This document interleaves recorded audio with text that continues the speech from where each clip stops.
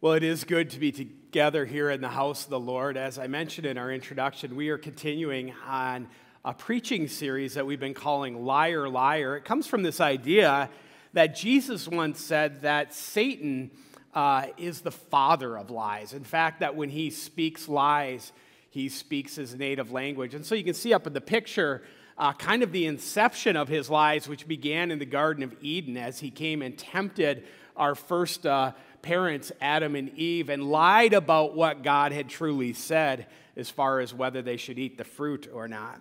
And we've been looking at different lies that Satan has woven into the fabric of this culture we live in.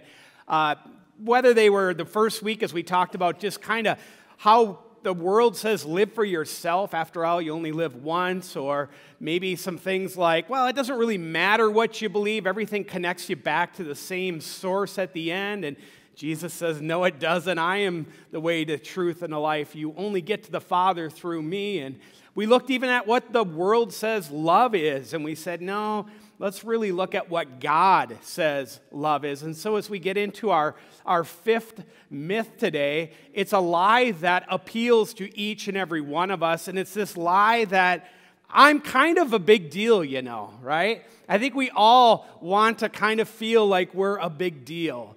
It strokes our ego. It ties into our selfishness. It's something that we all want people to think, I'm kind of a big deal. We want people to recognize us. And so as we look to this lie that we're kind of a big deal, it's not so much that I'm going to answer the question whether you're a big deal or not, because I do believe that each and every one of you here is a big deal. But what I want to dispel is the reason why we are kind of a big deal. And that's what we'll get into.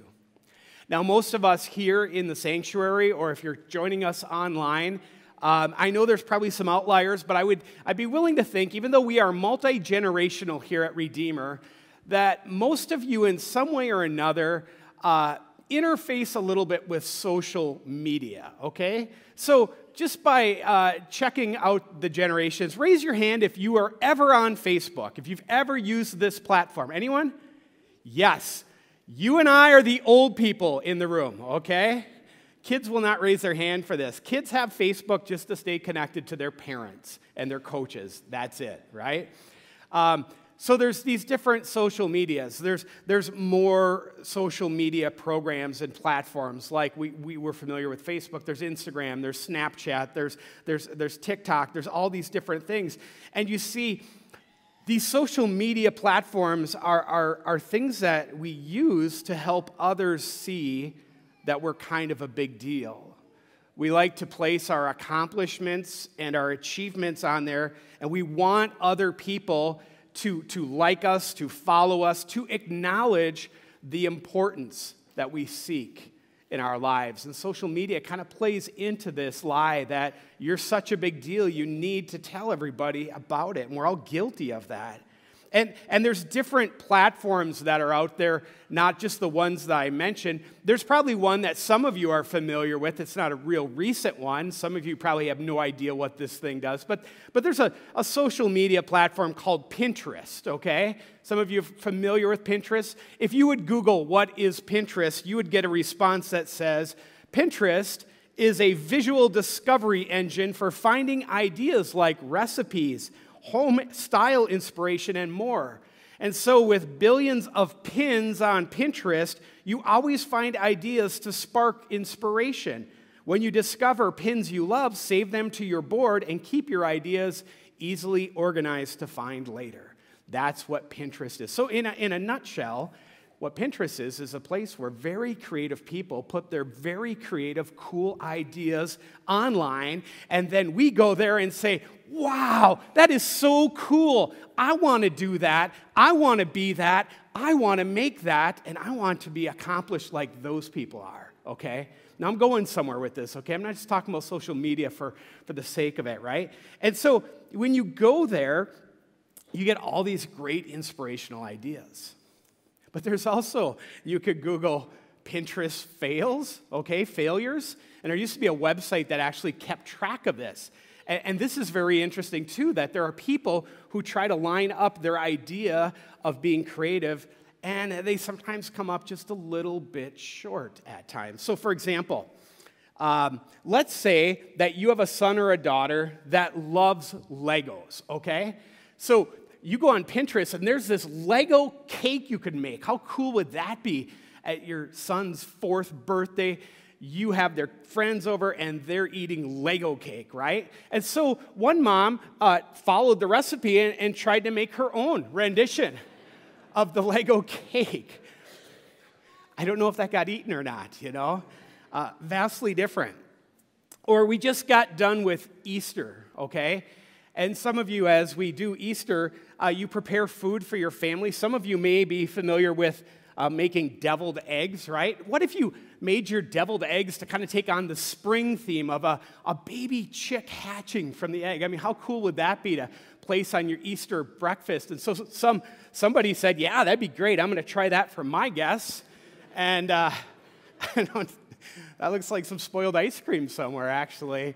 Or my personal favorite is next week is Mother's Day, right? Can you imagine? This is such a cool idea, right? This one mom took her picture of her baby. She put lipstick on. She kissed her baby from like head to toe, took this beautiful picture. My guess is like at that child's graduation, she'll have it there as a way to embarrass him or her from, all their friends. But it's just a beautiful kind of timesake of the love that moms and children share. And so somebody else tried to accomplish the same thing there, and it didn't turn out so well. These are what we call Pinterest failures, right?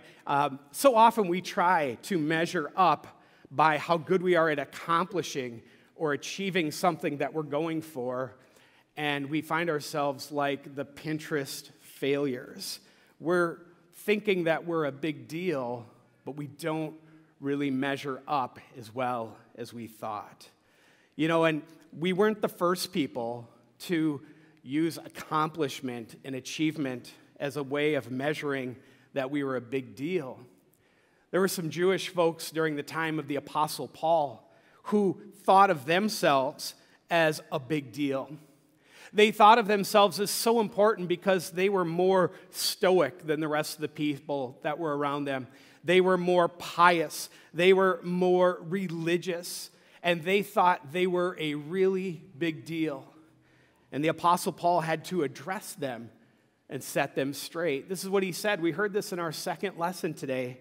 He says, now you, if you call yourself a Jew, if you rely on the law and you boast in God, if you know his will, if you approve of what is superior because you are instructed by the law, if you are convinced that you are a guide for the blind, a light for those in darkness, an instructor for the foolish, a teacher of little children because you have the law, the embodiment of knowledge and truth.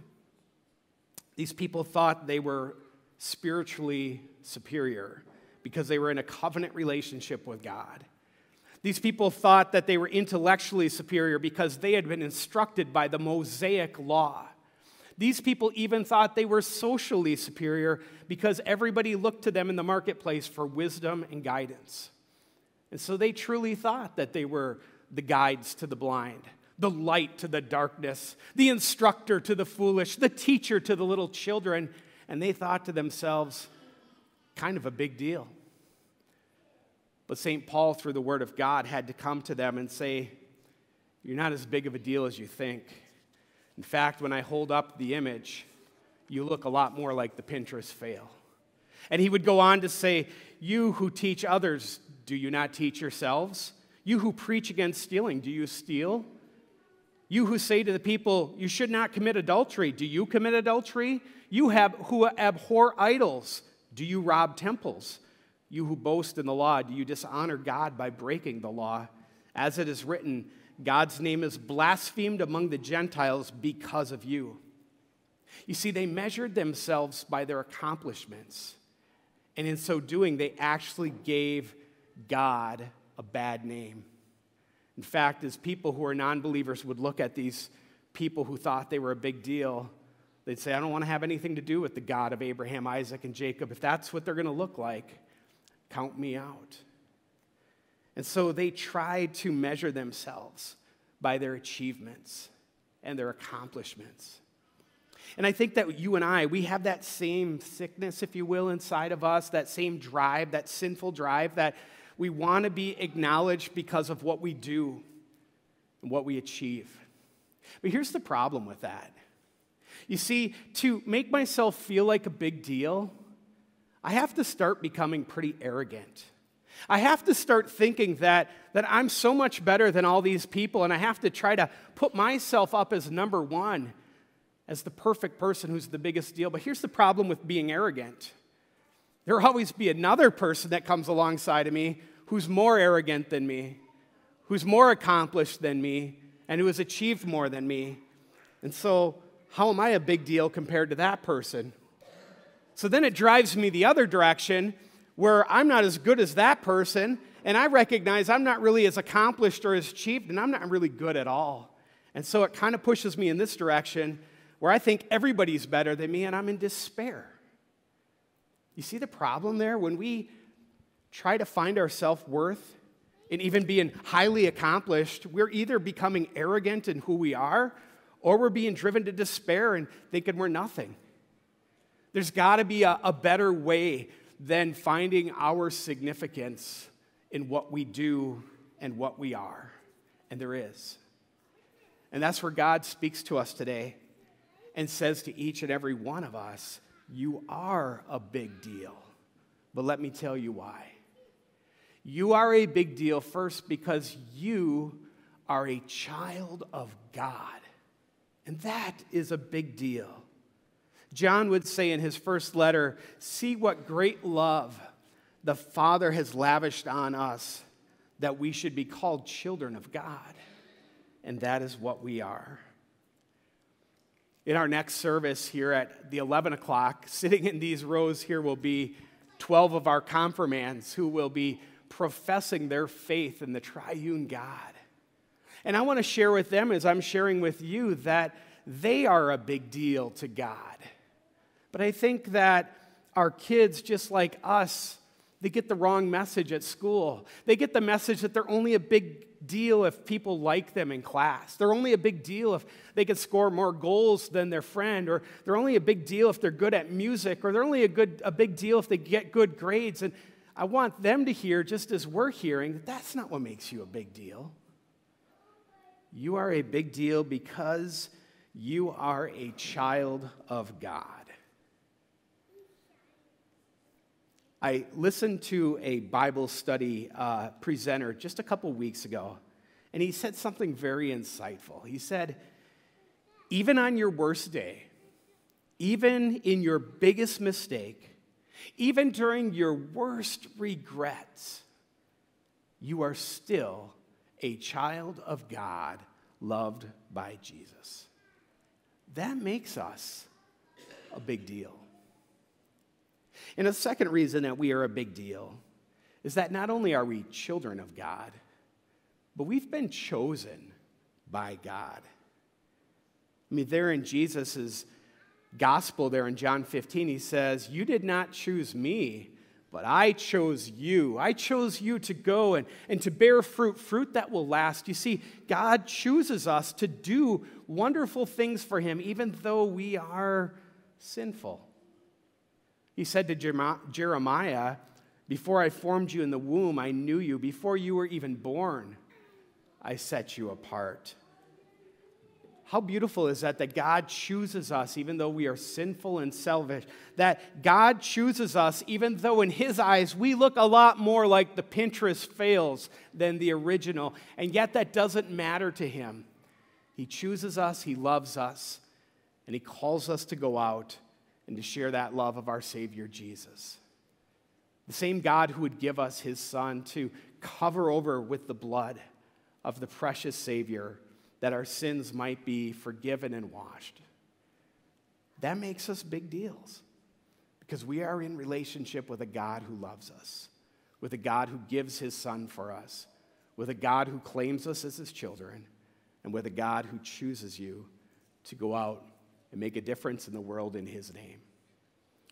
So I want you to leave here today not being arrogant, not being in despair, but knowing the truth, you are a big deal, but knowing why. Because you are in relationship with a God who loves you. Amen. And now may this peace that we have, Lord, may it continue to guard our hearts, because our hearts are so prone to wander. Lord, may this peace that we have, may it encamp our minds, because, Lord, there's so much stuff in this world that gets into our heads and we think in sinful ways. And may this peace continue to just keep us in that relationship that we have with you, Lord Jesus. In your name we pray. Amen.